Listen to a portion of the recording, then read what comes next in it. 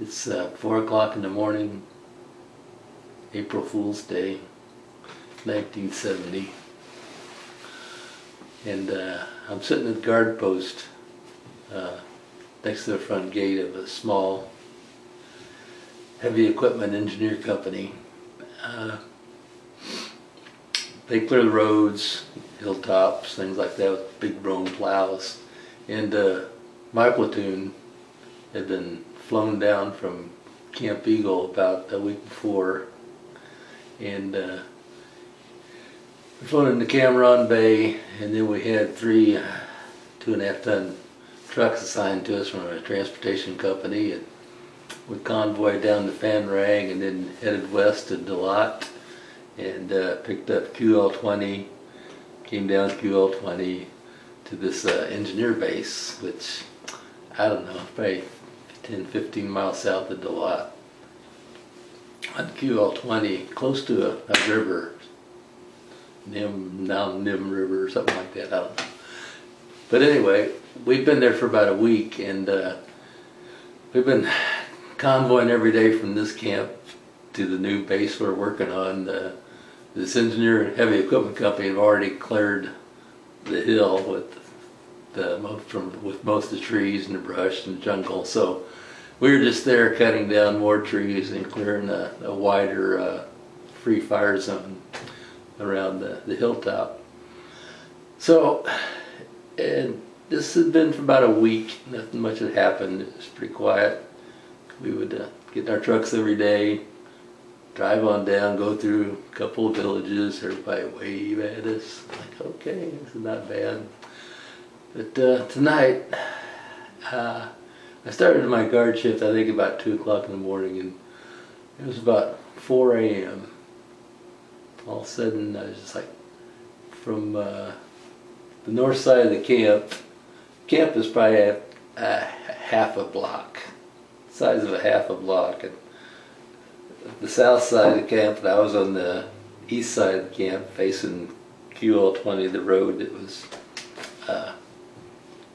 past this village in front of us. So we had a road next to me from the guard position, and probably only a couple of 200 or 300 yards, so it was a small village, and you ran through the village and picked up QL-20 to head south. So I was sitting there, and it was kind of a, berms are built up all around the camp, about 5-6 feet high. And I was in 2 large culverts, probably chest high, and a Brigade roof over me. And I was sitting there with an M60 machine gun and a pack of cools. So about 4 o'clock in the morning, this fireball just shoots in front of me and lands down at the end of the camp. Karoom! I'm like, what the? And here comes another one. Karoom! And then another one came, and the ammo bunker was to my left, and then there was a guard tower. And I could swear that rocket went right between the roof of the guard tower and the wall of the guard tower. Get close to the road in front of me. Then another one came in directly in front of me. I don't know. It was probably between 50 and 100 yards. That's when I felt the concussion from that one. Like, holy crap, this is serious. So I got down in my position, and then I started hearing mortar rounds impact inside the camp, like crump, crump behind me. So I was like, what the? And nobody was returning fire. I was just sitting there like, oh, when's somebody going to open up? Because the rounds are coming in from my left, it's right on the line there, so there's nothing in front of me except this village. Nobody was firing back, and you could see these rockets are coming from the wood line, I don't know, probably 400 or 500 yards outside the camp, that side of the camp. Nobody was returning fire. I'm like, what the heck? And finally, somebody started running up behind me. Don't shoot, don't shoot. Like, we're supposed to have a password. Oh well. I turned around, and this guy is coming from the operations center. He said, they might be trying to come in the wire, so watch inside of the camp. So I'm like, okay. And he goes running back to the next bunker. So I kind of whipped the M60 around and started looking inside the camp, watching inside the camp, and I could see some mortar rounds impact inside the camp. And in this camp, everybody slept in bunkers. We were all live-in bunkers. So, you know, as long as everybody's inside the bunkers, they're okay. I hoped. Anyway, so this went on, I don't know, it seemed like, you know, forever. It was probably, I don't know, 20 minutes. Several rockets coming in, mortars coming in. And then I was facing east, and then to the southeast was a hill, you know, again several hundred meters from the camp, and I started seeing green tracers coming in the camp. And I thought, well, they're firing, small arms firing in the camp, and you know, nobody's still firing back yet. It's like, well, what the heck? Finally, it quieted down a little bit, and it's getting close to 4 o'clock, and somebody showed up to relieve me, and I went back into our bunker where half our platoon was. We had like 2 squads in the bunker. They were large live-in bunkers. And I come in there, you know, me and a couple of guys come in that were on guard duty, and like everybody was kind of awake and like, what's going on? I said, what are you talking about? And like some of them, I mean, they're inside the bunker, so I see it's kind of muffled, and they were going over their heads. But anyway, everybody's kind of awake, and we were looking through the windows of the bunker, and we had lights around the camp and wires, so everybody's just like looking at the wire. And then a few more rockets came in, and finally, right outside to the right of our bunker, we had our 50 caliber heavy machine gun. Finally, somebody started firing that one, and I was on that corner of the bunker, and I was looking out the window, also boom, boom, boom, boom, man, a concussion, like right in, felt like it right in my face. He was probably about, the barrel was probably, I don't know, 8-10 feet away. But anyway, finally he started shooting back, because there was this little small shack, I don't know, probably a few hundred yards out in this little rice field, and I just fired at that. But the rockets were actually coming from the tree line, you know, another 100 or 200 yards past that. So anyway, this went on for a while. Then it quieted down and started getting daylight. And so we got up and started getting ready to mount up in the trucks and, you know, convoy out to the camp that we were working on. And one of the trucks had flat tire. So we had to fix that. We waited for that. And then we headed out the gate. And we were going down the road, and we were passing these villages, and usually they're waving at us, and today there's hardly anybody outside, and people that were just looked at us as we went by, and we all like kind of looked at each other like, oh, that's interesting.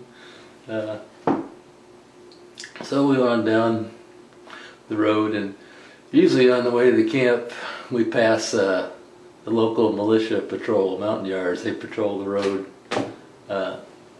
between this camp and the next camp. They patrol the road, and there's a kind of a guard check thing, not a roadblock, but a checkpoint that we go through, and usually we pass these guys and truck on through the camp. Well, today we were a little behind, so we were just coming around this curve, and all of a sudden there's like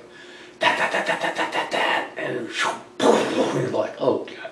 I think I was in the rear of the 3 trucks. First truck swerves off the road and hits the brakes, and the other 2 trucks follow. We're sitting there, and we all just boom, jump off the truck, and there's a ditch along the road. We jump in this ditch, and there's a graveyard in front of us. And we got in the ditch, and I realized that, you know, we didn't have the M60 machine gun. So I ran back to the truck, got the M60, you know, ran up, dropped it down, and whoever was supposed to be carrying the thing. Anyway, sat there in the ditch for a while. We could hear the shooting in a tree line, I don't know, maybe just 100 yards to our left. To the front truck stopped before they got to the tree line. And anyway, this patrol had been ambushed up there right at this curve. And you could tell they were fighting into the tree line there.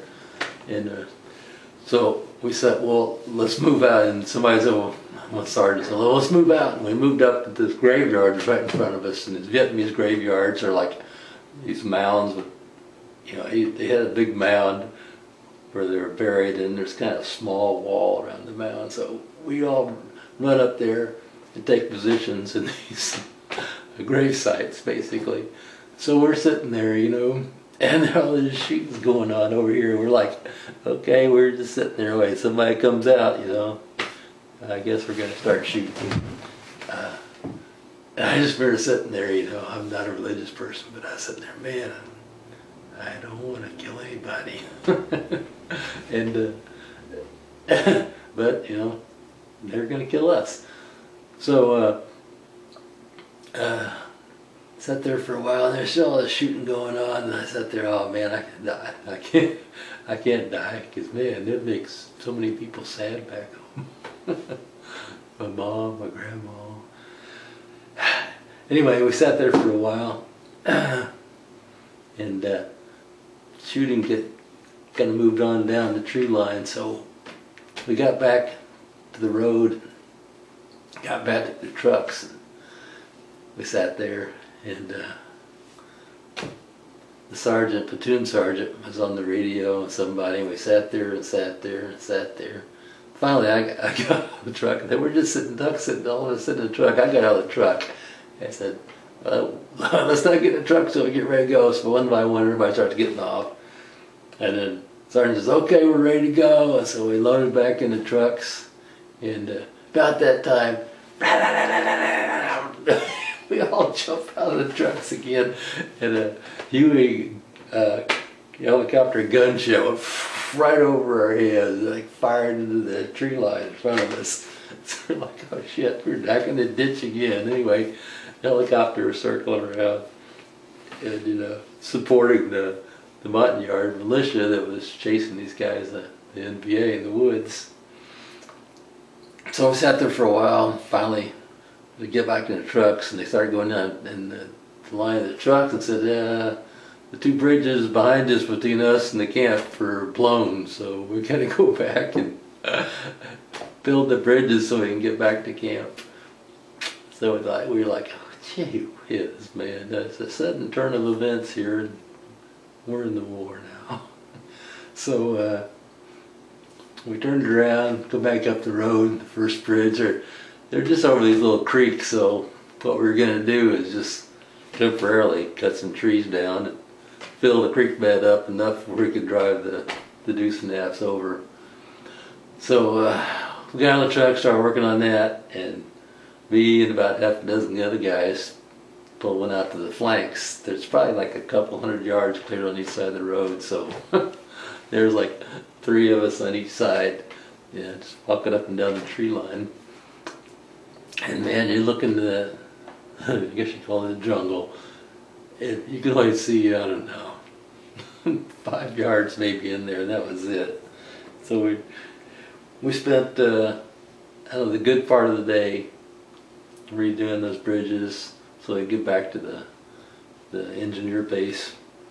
And so we got back there, and they gave us a briefing. They said, well, there's like a battalion of NVA in the area, and we could be overrun, you know, so we got to stay on our toes.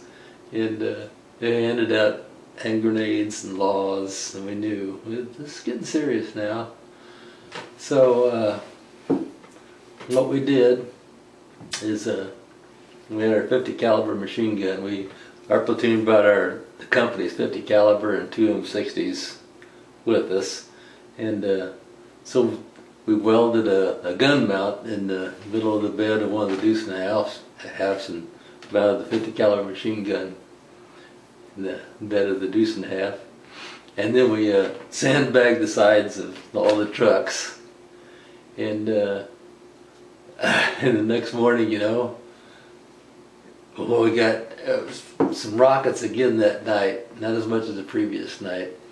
And the next morning, we mounted up, opened the gate, off we went down the road to the camp. And we did that little trip probably for about a week until we got enough trees cleared and got some foxholes dug in that hill so we could stay there from then on.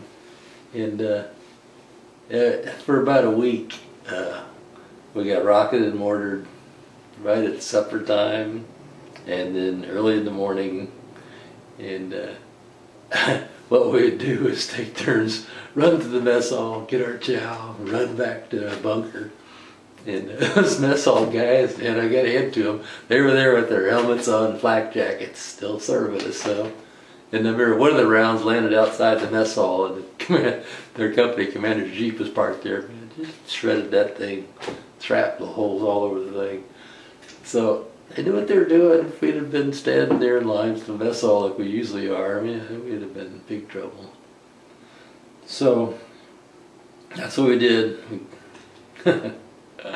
We took turns standing behind that 50 cal, man, traveling down the road to that camp every day. Then when we get to the place where we're almost ambushed, everybody kind of hunkered down behind the sandbags, and off we went.